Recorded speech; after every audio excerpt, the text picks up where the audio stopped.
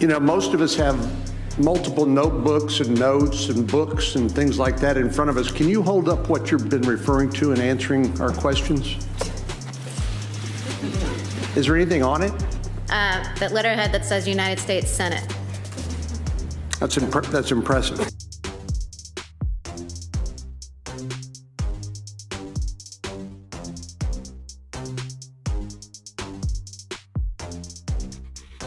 But, you know, when she held up that empty notebook to show that she has no notes, Kellyanne Conway on Twitter was all over that, you know, how brilliant she is. She doesn't need notes. To me, that was symbolic of the empty answers she was giving.